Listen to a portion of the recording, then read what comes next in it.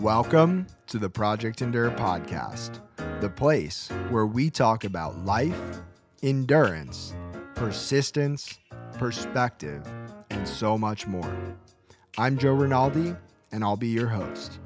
Let's jump in. Before we get started, let me just say that we get it. Personal development can be hard, but you don't have to do it alone. Project Endure has been on a mission to create a supportive and inspiring community of people, all striving to be better together. Head down to the link in the show notes and join the Hard Things Club so that we can do hard things together. And if you're already a member, invite a friend and spread the love. Now, let's get to the episode.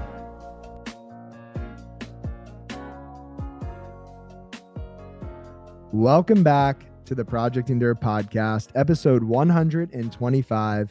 We have myself, Joe Rinaldi, and we have a very, very, very special guest down in Dallas, Texas, my man, Daniel Flores. Daniel, what's up?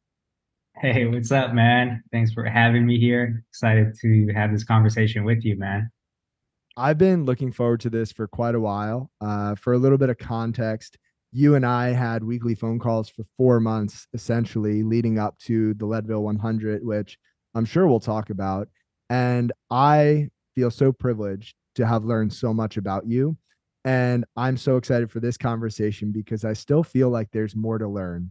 Before we do any digging, uh, how would you introduce yourself to the people listening who don't know who you are?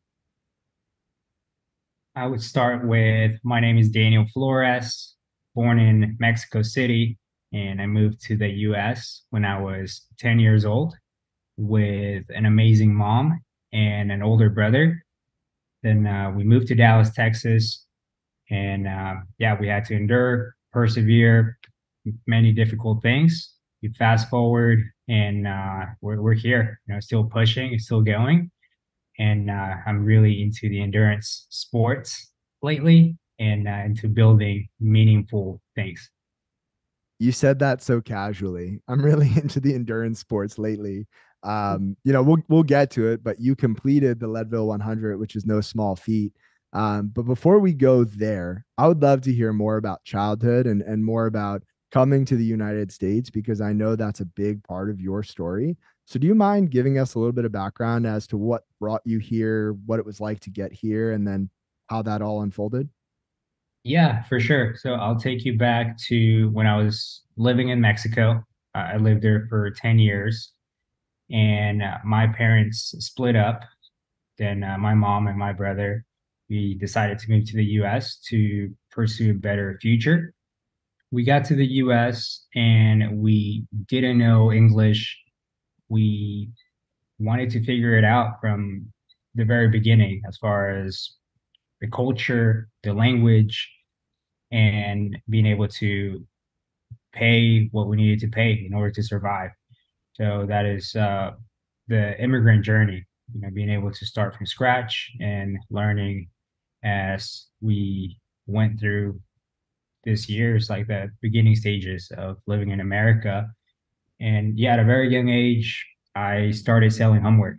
So I wanted to contribute in some way. So I was in middle school selling my homework for $1.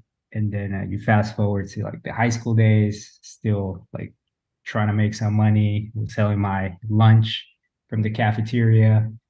And eventually started a small business at the end of high school. I was painting curves, and I learned a lot about business, a lot about sales there. Then transitioned to a lawn care business. So overall, it's just the story of someone that wants to make it, someone that wants to put in the work and is willing to do whatever it takes to make it happen. Mm. I love that. I don't think I've shared this on the podcast, but in middle school, I sold gum. Me and my friend would go to the store and we'd buy, I don't know, a pack of gum for maybe $1.50. And the pack would have like 16 individual pieces, and we would sell each piece for 25 cents and make a profit. And It got shut down though, and the principal caught wind because gum was illegal in school. You weren't allowed to chew gum in middle school, so we were essentially doing illegal business in school. But I also had that spirit within me from a young age, and I admire that. And I think the process of building things is so cool, so exciting, so important for all of us, whether it's a business or just building ourselves. And in order to build, like you and I have talked about behind closed doors, you need to have a solid foundation. And so to start the conversation of what does Daniel's foundation look like, I would love to learn more about the hardest thing that you've ever had to handle. So the hardest thing, the hardest season, the hardest circumstance that you did not get to choose for yourself. What was that, Daniel? I would say growing up here in the US, being an immigrant and being able to do it without a father. So being able to do that for 10 years from middle school days all the way to high school. For me, that is something that made the man that I am now. Just being able to go out there and get what's mine and no handouts, pushing through obstacles. And every time I look back, I'm grateful for that, even though it was a difficult thing and I didn't sign up for it. It made me stronger mentally. And I'm super grateful for that. I am so curious to hear what 10-year-old Daniel thought at the time because it sounds like Daniel in this current moment is grateful for certain aspects of that journey. What did 10-year-old Daniel feel moving to the US without a present father? Man, I remember when I was 10 years old, it was more about why me, why us. Like the cards that we were dealt were pretty difficult. So it was more about like proving something and having that chip on my shoulder of wanting to make it work.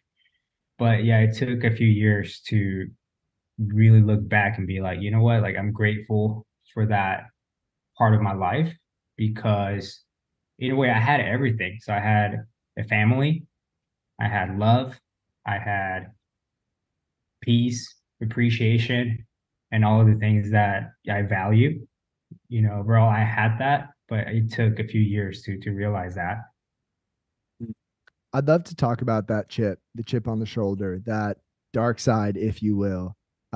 It's something that you and I again share in common. It's a place where I've always been able to draw from when I need it. However, over the years, I've also realized that sometimes that chip or that negative energy, if we hold on to it for too long, or if we hold on to it all the time at the forefront of our minds, it can become toxic. And it's almost like if you hold this bitterness within you, it'll just eat right through whatever it's holding or whatever's holding it, I should say. And so I'm curious for you, are you still able to tap into that chip, tap into the dark side? Does it still exist now that you're grateful for that season, or has it gone away?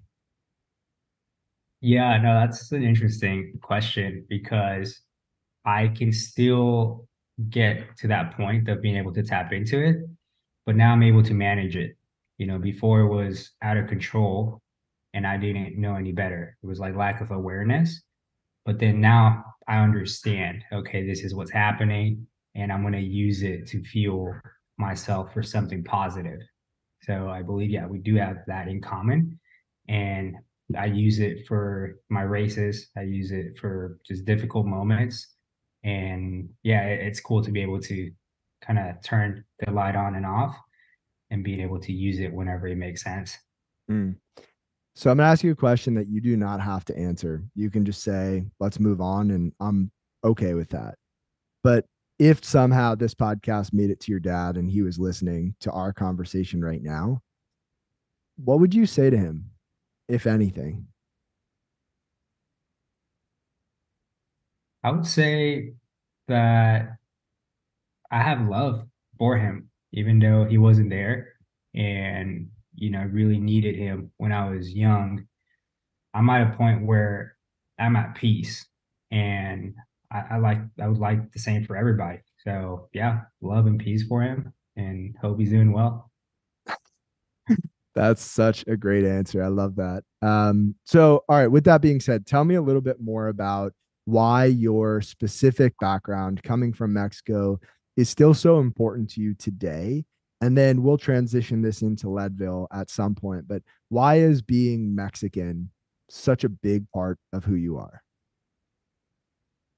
Yeah, and I would say more than Mexican, being a Mexican immigrant.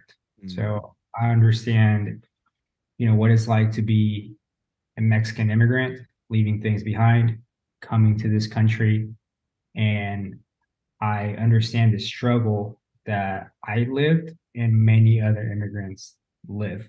So being able to understand that and use it in a way where it drives me to go the extra mile. And at the same time, it drives me to voice those struggles, those stories of other people as well, is something that I really care about, because I believe there's greatness in the Hispanic community here in the US.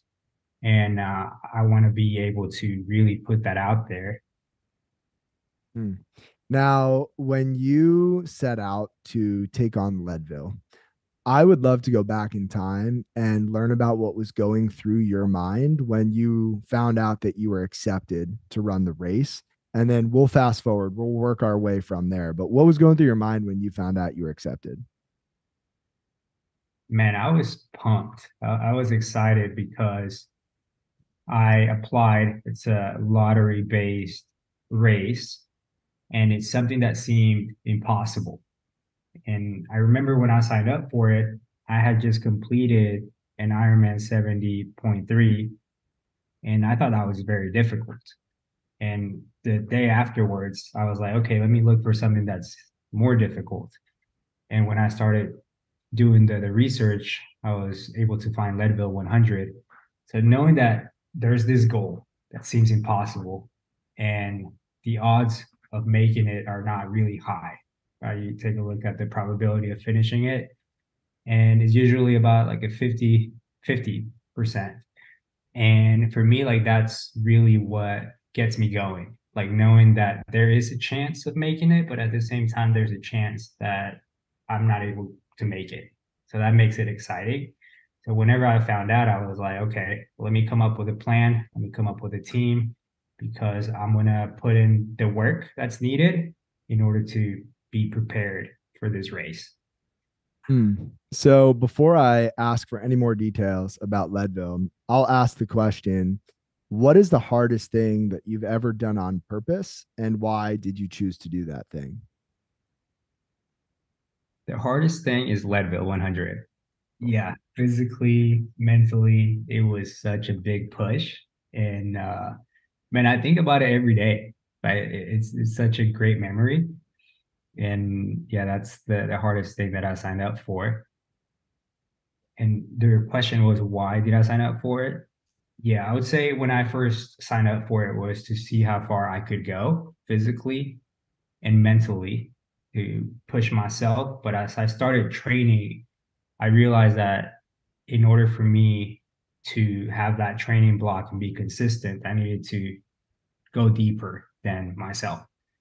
So being able to understand why I really wanted to do it, it really came down to wanting to go for something that seemed impossible. I was willing to put in the work, and also I had all the desire to make it happen, and wanted to use it as a way to represent the Hispanic community here in the US, where we can go for those things and we can put in the work for it, and eventually we can make it happen. So for me, like that is the driving force behind Leadville. And yeah, I'm so grateful because we worked on it together. We started to go deeper into my why for it. And yeah, by working with you, like I was able to tap more into it. So I appreciate you for that, man. Of course, man. I appreciate you for giving me that opportunity. It was such a pleasure to speak with you every week and learn more about yourself as you were learning more about yourself. And the one thing I want to point out here is that the fact that failure was not only possible, but almost probable at Leadville didn't deter you. It made you even more excited for it. I think that is such a rare perspective to have. And I would love to dig into that a little bit more before we keep going. Where did that come from? Have you always been excited about maybe not being able to finish something? I think that's something that deters a lot of people. Yeah, I mean, I would say from a young age, being able to go around the neighborhood and knock on doors to sell a service and getting rejected. I was rejected when I was a kid. They would shut the door, no thank you, on to the next one.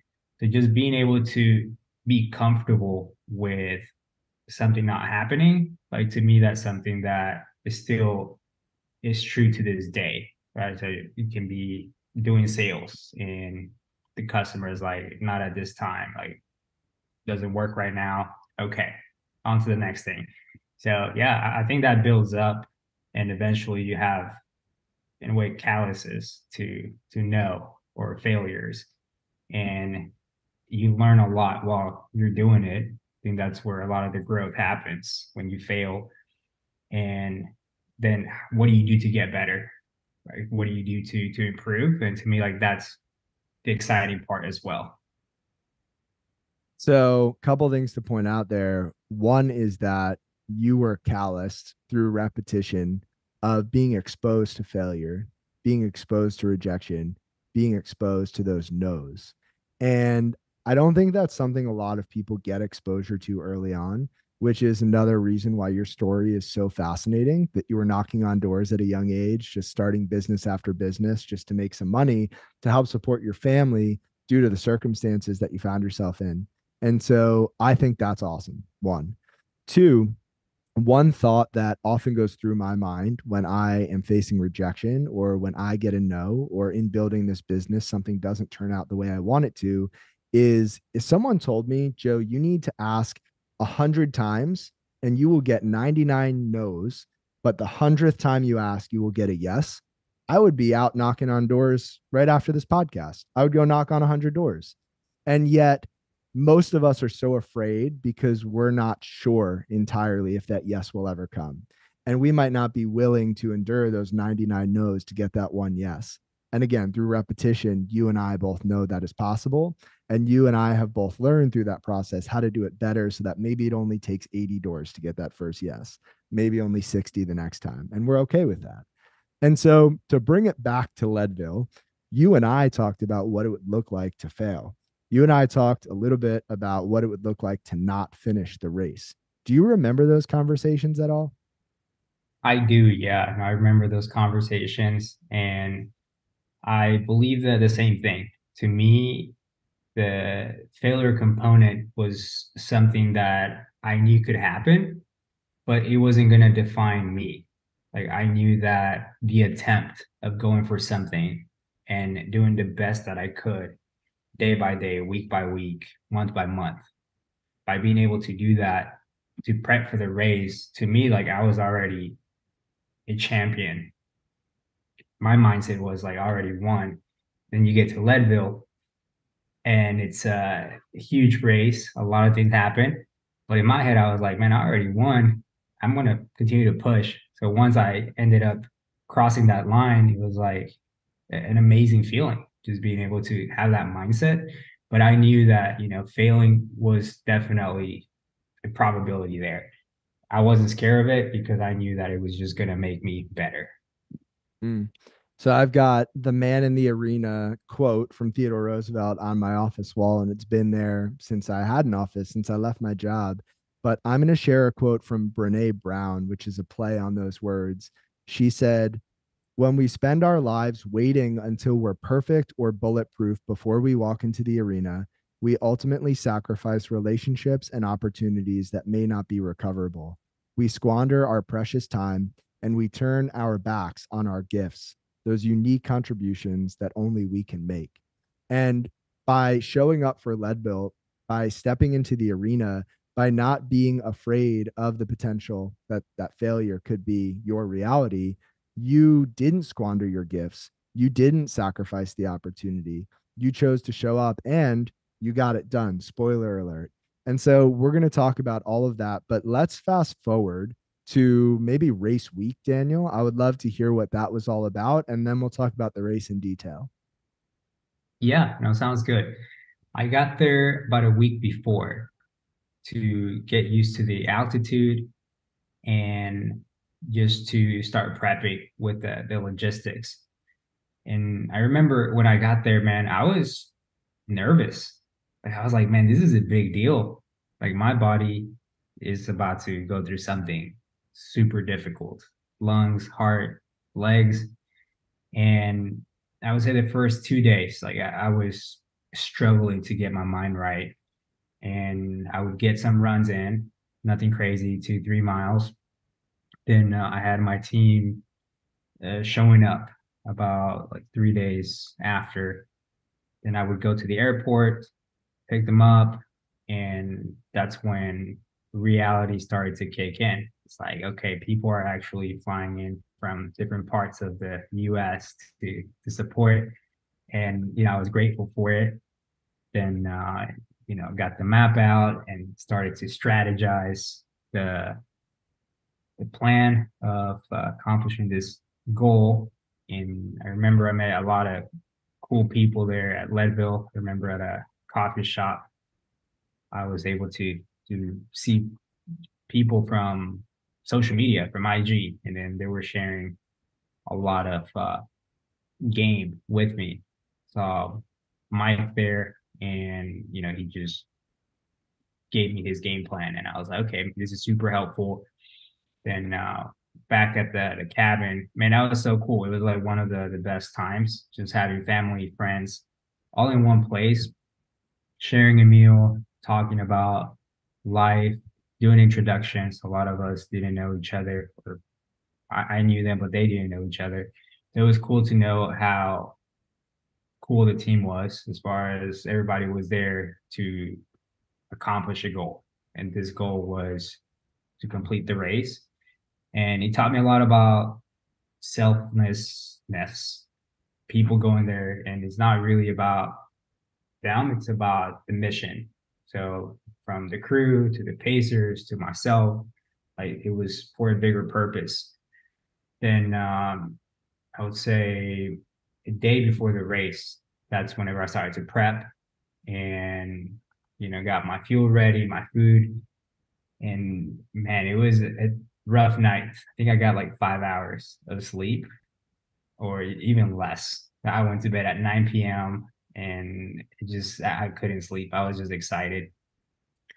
And race day came, and I woke up. It was like 2 a.m.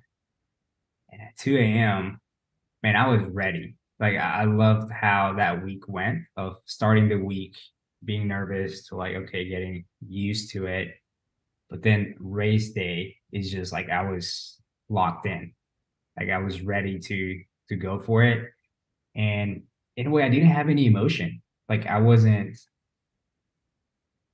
excited in a way. Like I wasn't sad. I couldn't feel anything. I was just like, there's a mission. And I remember I was like so locked in, got into the car. And then we had like 4 cars like driving to Leadville. And I was in this like hunting mindset of like, okay, I'm gonna do my thing. I tapped in, get there 3:30 a.m. and then the race starts at 4 a.m. So like to me, like that's what's really nice about these races, that once it's race day, like it's just go time. And that's where I feel my best.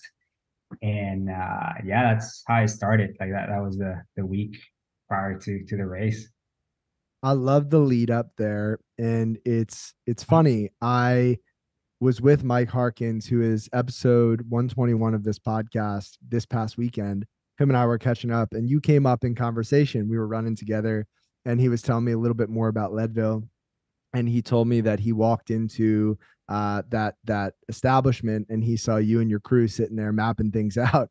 And he realized you guys were mapping out the same plan that he had already created, and he just gave it to you. And I love that there's so much collaboration and teamwork. And yes, you're there to compete.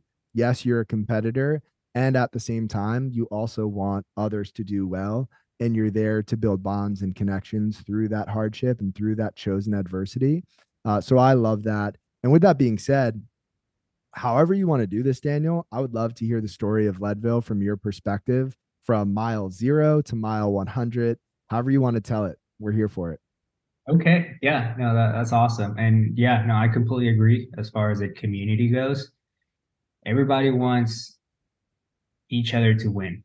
Like when you're doing this race, it's not about like where you're gonna place for most people. It's just like, hey, we want to get this done. So being able to share ideas, share the game plan, like that's something that I really appreciated. And yeah, man, he's a great guy. Got to run a few miles with Mike, and I'm glad we met there in person. But yeah, so Leadville 100, man, it was an amazing experience. Like I mentioned before, I think about it every day, and it just changed my perspective on life and how I do things. And first of all, shout out to my team. It's one of those races that in order to be successful, like you need a solid team. And I was so fortunate to have my family, my friends show up and support. We had a solid game plan. So the chief crew, his name is Lewis, showed up and he ran Leadville last year. So he shared a lot of his experience, and we actually did like a drive run the day before, just going to like different aid stations. And then yeah, my brother, huge support as well, being able to help with the crew moving from one point to the other. And when the race started, it was 4 a.m. and I knew that it was a long race, which meant that I had to keep a conservative pace. And my goal was to get to the first aid station, so that's about 13 miles, and that's called May Queen.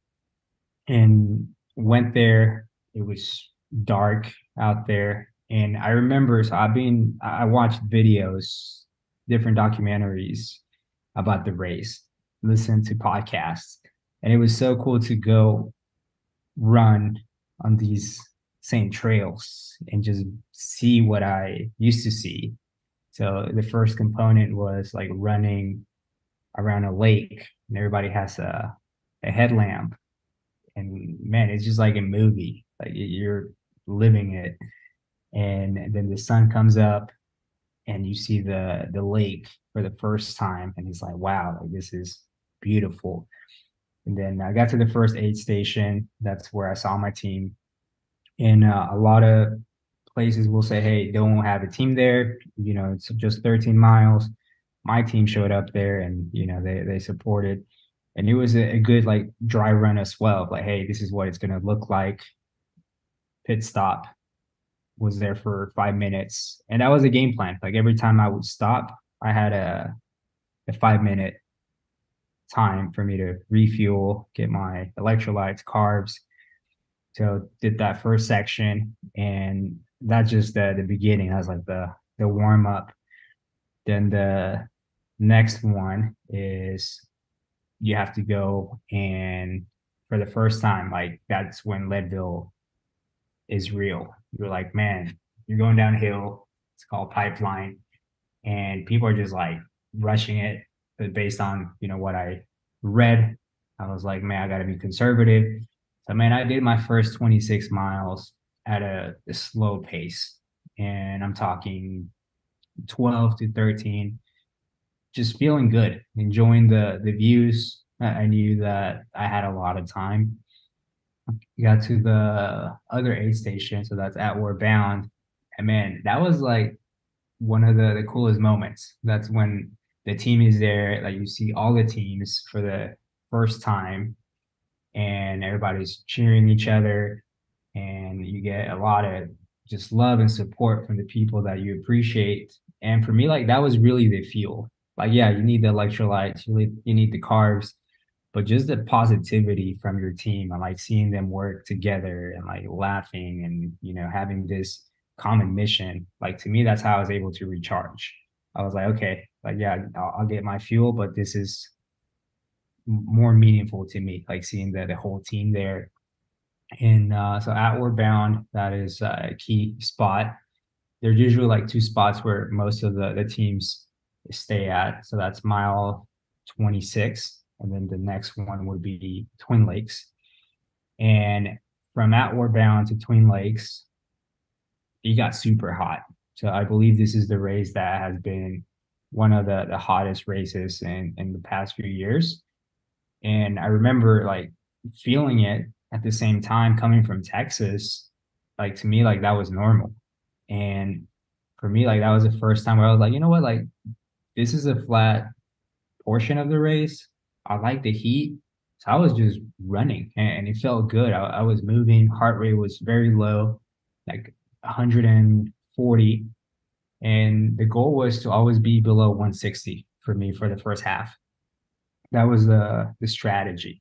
And then for the fuel component, it was I had two bottles up front, and that was carbs and electrolytes. And then I had a bottle on my back as well. That was just straight up water. So every time there was an aid station, like my goal was to finish everything before so I could refuel. And I got to Twin Lakes. I believe that's about mile 40 something. Again, like you see the whole crew there. People are excited. Looks like a party there. And I got to see them for 5 minutes. And, the cool thing about having a team is everybody has a role, and the role is super crucial. So I had someone called a spotter, right? That I would be running, and as I was getting close to the aid station, they would spot me, and then they had a drink there waiting for me. So we would jog together to wherever the team was, and I got to drink that while I was going that direction. Then I would sit down, and again, it's like a pit stop. I had someone with a timer, and that was a 5 minute timer. So I knew exactly what time it was. Then someone with electrolytes and the carbs, then another person with the food. They would ask me, what do you want to eat? And I didn't have a lot of options. It was English muffin or English muffin. So yeah, I would get an English muffin. And I ate so many of those. It's crazy. And so I got the gels as well. And yeah, the whole team did an amazing job in that aspect. And I had someone with biofreeze as well. Every time I would sit, that was a key thing to do there. And after Twin Lakes, that's when you head towards Hope Pass. And you have to go up a mountain, get to the other side, turn around, go up again, and come down. And the cutoff time, I believe it's 10 p.m. So I had about 7 to 8 hours to make it happen. And I would say that's where the race really starts. Like you get to Twin Lakes and you cross this lake creek, so you get your feet wet, and then you start to go up this mountain. And this is the part where I believe changes your perspective. It changed mine for sure on the way back.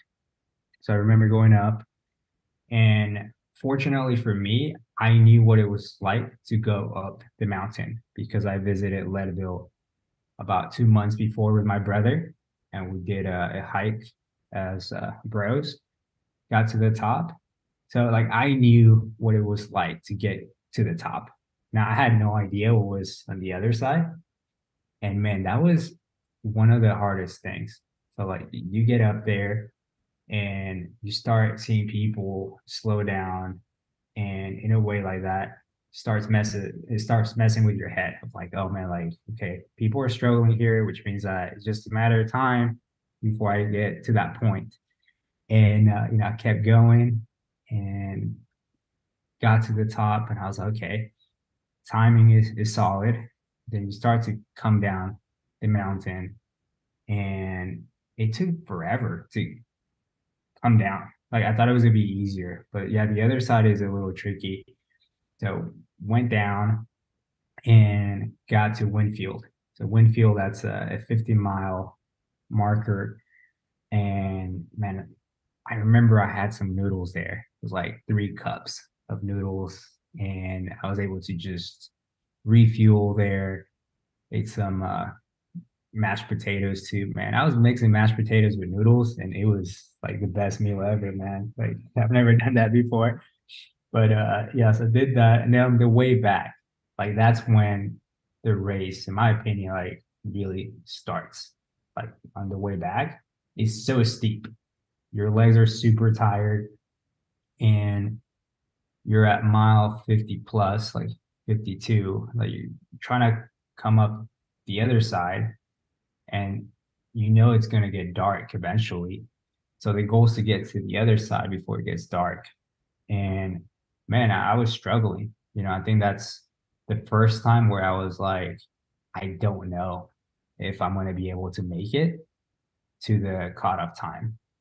And that's when the why started to kick in. It's like, why am I doing this? And to me, I'm doing this to show that you can go for things and like you can push through. And the whole thing of like si se puede, like you can do it. And I remember just thinking about that, and I was like, okay, like it gave me energy to continue to push. Then I thought about 4 things. Like 4 things really helped me finish this race. So one was the why, and that's the si se puede, you can do it. 2, I was talking to God. It was a very spiritual moment for me, just like being able to pray and like have a deep conversation with God and just being able to trust him that, this was something that in a way was going to help others and just being used as an instrument to make this happen. Then the third, my team, right? They were all putting in a bunch of work, and it was my job to do my part. So it was like, they flew from all over the place. They're doing it with almost no sleep. I can't let them down, like I gotta continue to push. And then the fourth, it was thinking about my younger self, 10-year-old Daniel. Like I needed to be that hero for him. I couldn't quit. I wasn't gonna quit. So, I would think about that and I was like, man, I gotta be my hero, like my younger version of myself. I gotta be, Daniel's hero. So I continued to push, got to the top. And once I got to the top, I was like, you know what? Like we're in. Like we're about to just go downhill from here. It got dark. So I was coming down Hope Pass and the mountain when it was dark. And I actually twisted or sprained my ankle, my left one, on my way down. But I was like, you know what? We gotta keep going. So kept going, and then eventually got to the bottom of the mountain. It was already dark. I was really tired, and I believe I had like an hour of cushion before the cutoff time. And then I was running, and I didn't see anyone. But then eventually, I saw one of my teammates, and he flashed the light. He was like, "Hey, let's go." And then that's when I knew, like, okay, it's game time. Like, we made this happen. And that was one of my favorite moments. I would say the favorite moment, getting to Twin Lakes at like 9 p.m. And the team was there with a ton of energy. I ate a hamburger. Everybody was just laughing, and I could just feel that energy of like they were excited. They were probably worried, like, yo, where is this guy? Like it's been a few hours and like he hasn't come down the mountain. But yeah, just like seeing them excited that I was alive. And then it just made me go harder. So that's whenever I picked up my first pacer, Jeremy, and we went into the night. I remember got my fuel, got some pre-workout for the first time. I was like, I gotta wake up a little because that's like the 9 p.m. to like 2, 3 a.m. shift. And did that. So Leadville is 50 miles one way, 50 miles back. I was a little familiar of how the trail was on the way back. And once I got to mile 72, that's when I was like, something is wrong. Like it hurts. It's when I got my blisters, and they were horrible, like so big and painful. And I remember I went to an aid station and they looked at them. They're like, man, this is pretty bad. Like, we don't know how you're going to do it because it's mile 72 and you still have like 30 miles left.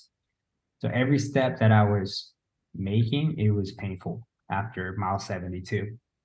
And I was like, you know what? Like, what can we do? Can we just wrap them? And they're like, yeah, we'll wrap them. And they did that, continued to move forward.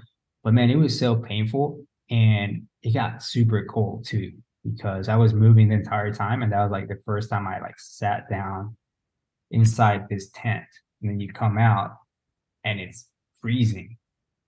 At least like to me, that's how I felt. So it's cold, it's dark, got blisters. And then I was gonna see the team in a few miles. And that was gonna be my first time where I was gonna show that I was struggling. So the whole time everybody was, excited, happy, but I just felt really bad to like come with the bad news. So saw the team like at mile 78. There's this place called Tree Line. So it's like an unofficial aid station. Got some electrolytes there, and I remember the team was like hyped. And I stopped and I was like super direct. I was like, I got some blisters. I need your help on the next aid station. And then that was it. And then yeah, the mood changed. So it went from like a super like happy race to man, we don't know what's gonna happen. So met them at the next aid station, and fortunately the team was able to help me with the blisters a little more. And yeah, I mean that's when I got the second pacer, Manny.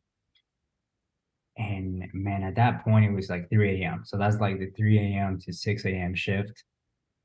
Super tired, and every time I would pee, it wasn't clear. Like it was dark yellow. And for those that don't know about this, is like the pee has to be clear in order for you to like know that you're hydrated. And it was just dark. And I was like, man, this is not good. So I had to like just drink a ton of water, kind of slow down with the carbs and electrolytes.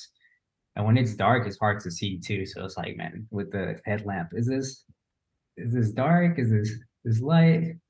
Like, yeah, it was a struggle. Plus the blisters too. And yeah, eventually got clear. Blisters were always there, but I was able to just tap into this other like side of my mind where I was like, you know what, like I'm just gonna accept it. It's gonna hurt. I gotta move forward. Like I'm not gonna quit because I have blisters. Like if I'm not even gonna quit. Like the only way I'm gonna get out is if like I'm not awake, like something happens. So kept going, mile 72, mile 78, and then eventually got to May Queen again, which is the last aid station. Got there, and then this time I only had like 30 minutes of cushion. So the time was just running out. Like it's one of those things that you feel like someone is behind you, like ready to like get to you. And it's the time, right? Because of the cutoff times. So I got to May Queen, and my last pacer was my brother. His name is Luis. And I didn't have time to sit. I didn't have a 5 minute break because I was running late. So it was like, all right, let's go. I got there about 5:30 a.m. Cutoff time to the finish line is 10 a.m. and had to cover about 13 miles. So for the most part, it was like a power walk, power hike, and did that for about 10 miles. And then realized that I was running out of time. Like I wasn't sure if I was going to make it because I was going a little slower than usual. And my team showed up at the lake, and it was a surprise. Like nobody, like no other team does that. They showed up. I saw my friend Thing, I saw Lewis, saw my cousin Steve, and my friend Edgar, and they were like, let's go. Like just with a bunch of energy, like, hyping me up, hyping my brother up. And then that gave me that extra juice to like, you know what, let me start running more. And this is like mile 96, 97. So I'm like trying to run as much as I could. And that helped a lot seeing my team there. So that was super clutch.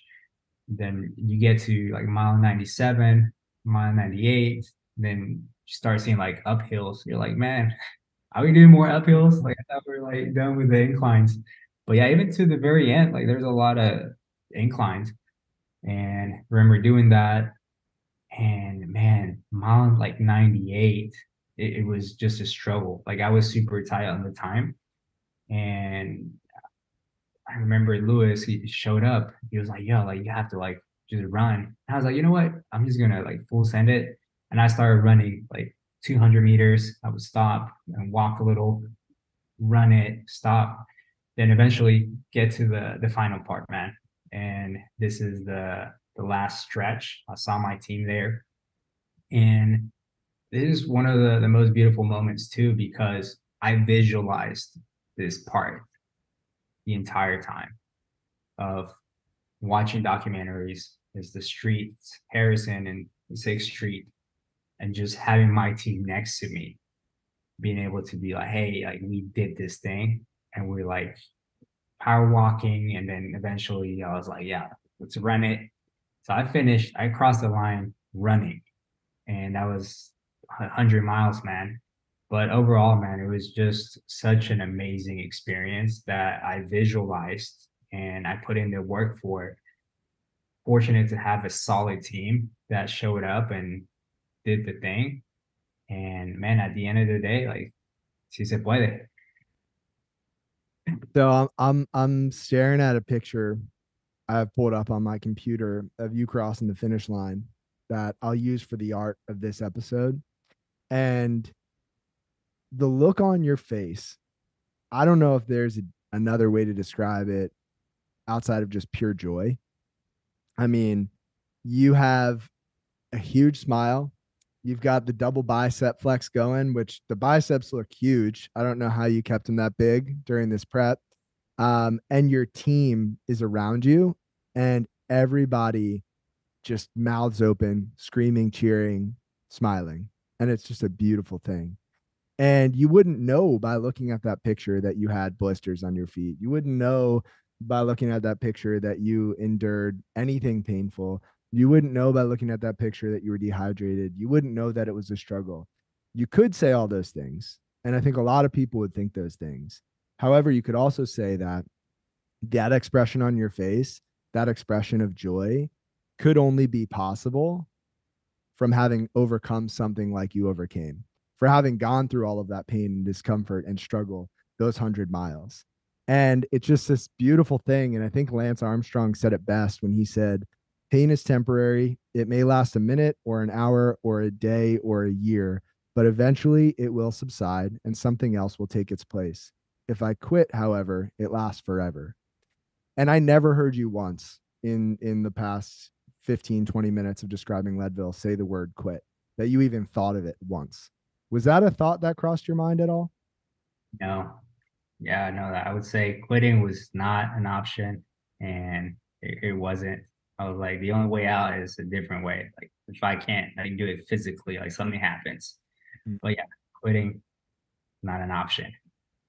And I think Si Se Puede goes so well with a quote from the founder of Leadville 100, Ken Schlubler. I'm not sure. I think I said that so wrong. Sorry if you're listening, Ken. He said, you're better than you think you are. You can do more than you think you can. And it kind of goes hand in hand with Si Se Puede. Yes, you can, right? Like you can do those hard things, and you did. And so after the race now, you said you've been thinking about it every single day. What's next for you, Daniel? Man, yeah, I do think about it every day, and I'm grateful for that experience because yeah, it really changed my view on things. What's next for me? Man, I would say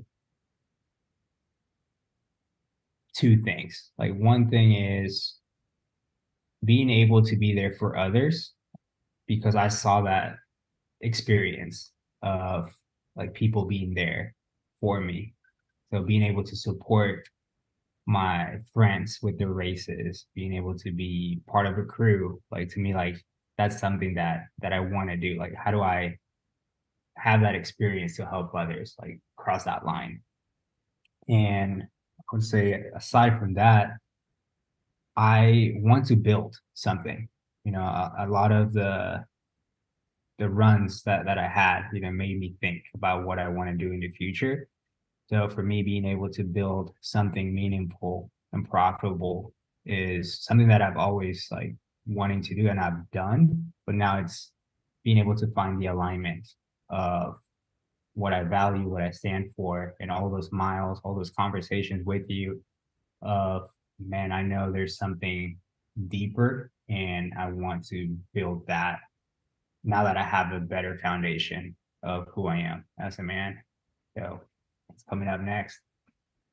Well, I'm excited to watch those things unfold. And in the spirit of this podcast, having gone through the Leadville 100, I'm curious, what is your definition of the word endurance?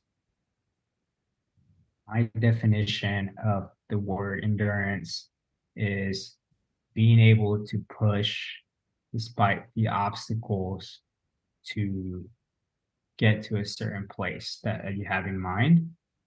And yeah, that's what I would say for that. Yeah.